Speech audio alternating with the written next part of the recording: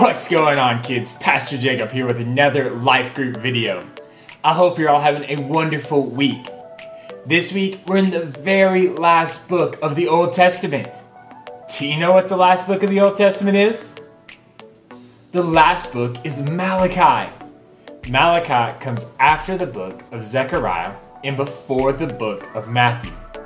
Take a minute and find Malachi chapter 1.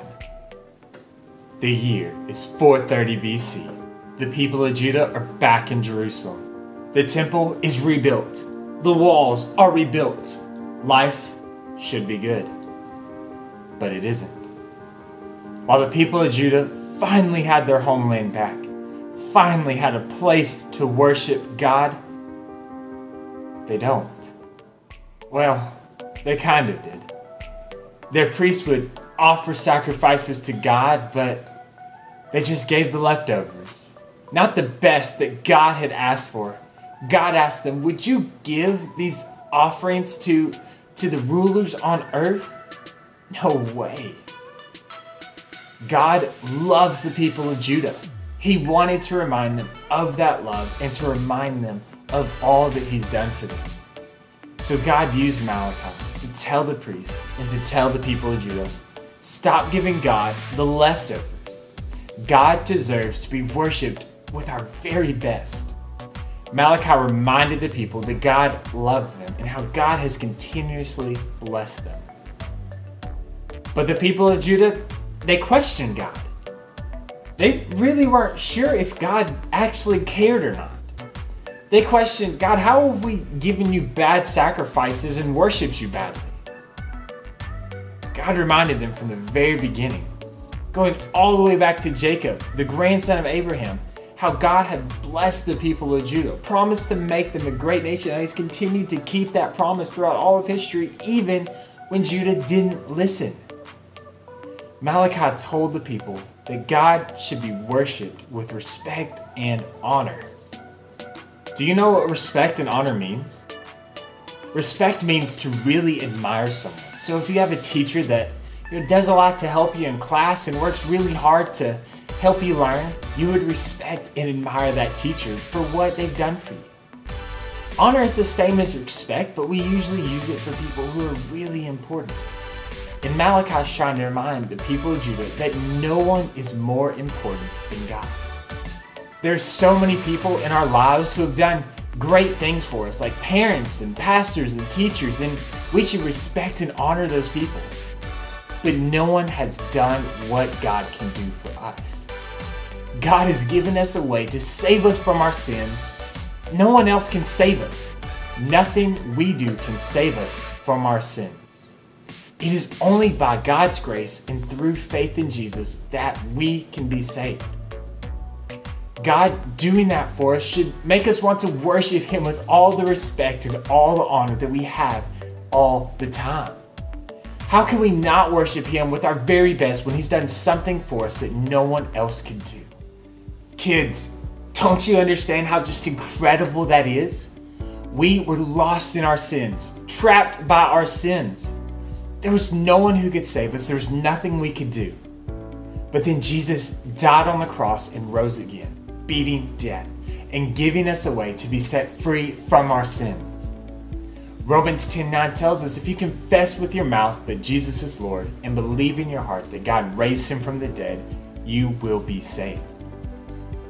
Have you put your faith in Jesus? Have you made Jesus the Lord of your life? It isn't just about going to church or mom and dad being a Christian. We all have to come to Jesus ourselves and admit that we're sinners.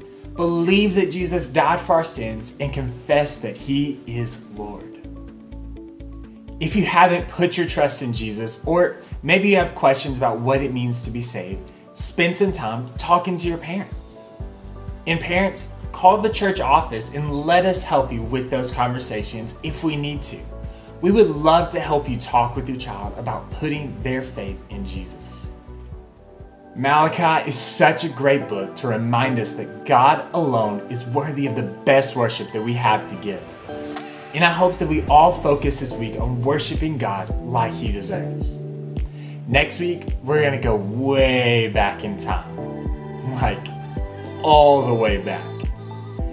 I can't wait to keep exploring the Bible with you all.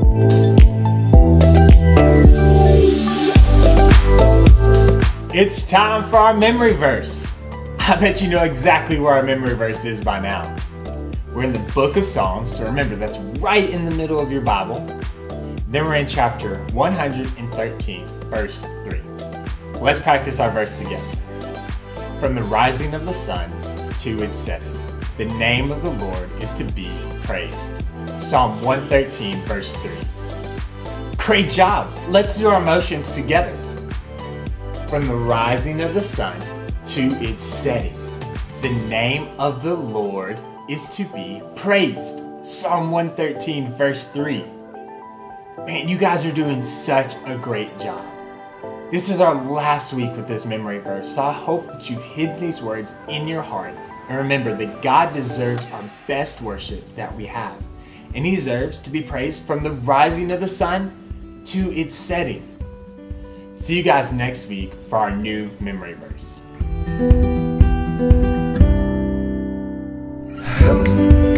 Hi boys and girls, I'm so excited that you guys are here with me. Pastor Jacob shared this morning how we should worship God with respect and honor. And our memory verse also talks about worshiping God. It teaches us from the rising to the setting sun, God's name is to be praised. I thought, let's make a sun. All you need is some Q-tips, paper, and paint. Take your Q-tips and dip them in some paint. Then you can use your Q-tips to draw a sun. If you don't have paint, you can always use a marker to make dots in the shape of a sun, just like I did.